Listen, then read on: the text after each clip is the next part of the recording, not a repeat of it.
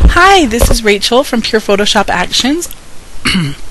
I just wanted to do a quick tutorial on how to install actions in Elements, because we get a lot of questions on how to do this, because it's just not like a really user-friendly, sorry, my daughter's talking a little over here.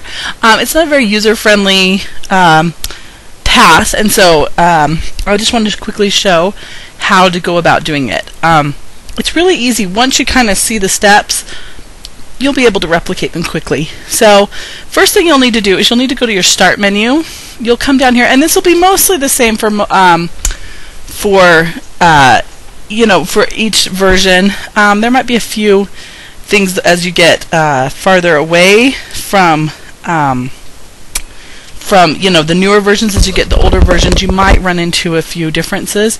But if you Google, you can generally find what you need to do for an older version. This is using Windows 7 and Elements 9, but it should get you in the general ballpark. So first you'll bring up your Start menu like I did here. You'll come down, you'll type in folder options. See, I didn't have to type the whole thing, and it was like, oh, you want folder options. Okay, so then you'll go to View. So you have General, View, and Search. We're going to go to View, and see this here, Hidden Files and Folders. You'll need to have it clicked over to this. The default is to not show them.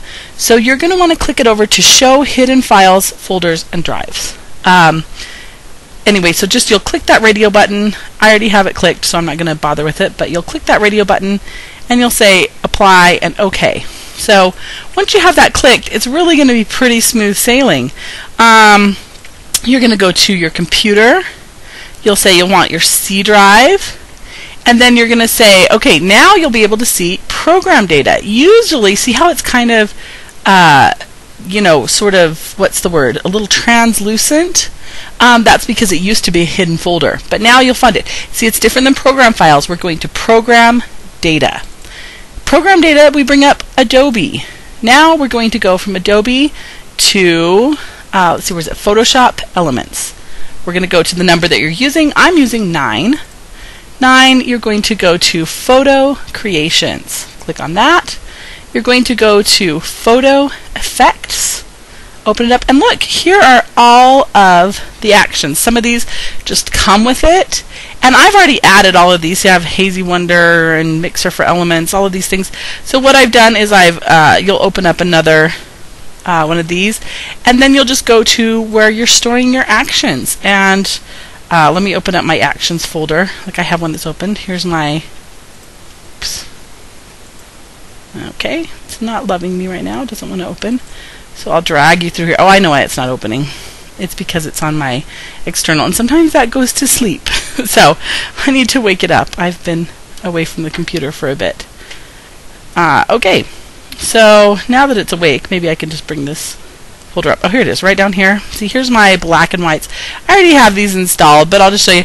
Like, you're just going to say, okay, I want to bring over something like my black and white customizer, or Moody Baby, and I'll just drag it and drop it. See, it says copy to photo effects. I'll let it go. This one already is in there, so I'm just going to say, oh, cancel, never mind.